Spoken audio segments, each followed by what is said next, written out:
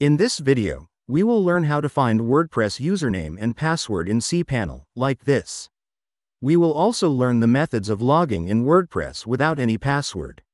Also, we will know the method of changing WP admin login password from cPanel.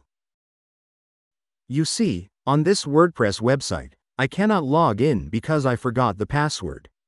Now we will find it in cPanel. Also, I will show live proof of logging into this website without a password. At first, go to cPanel. Check the version number.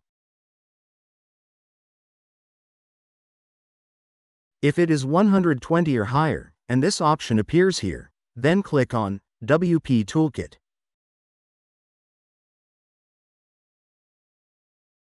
In the Preferred Website section, click on Setup. You will see the password here. Let me try to log in to my website by this. Yes, successfully logged in.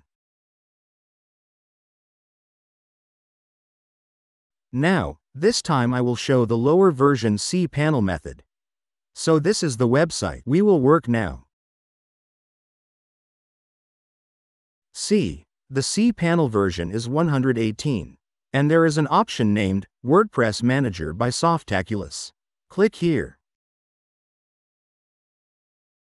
Find your website. Here is it. You can easily log in to your website just clicking here.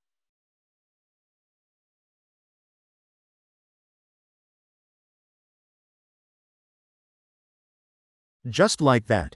But here is something to say. If the cPanel version is older than 120, then you never be able to view the password. It's WordPress policy of privacy protection. But you can change the password from here. Choose the existing username. And write a password you like.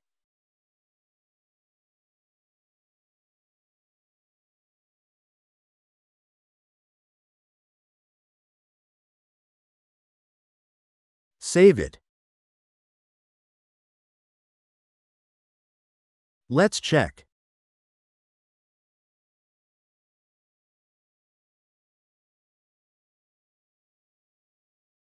Yes, it's working. So this is the tutorial of today.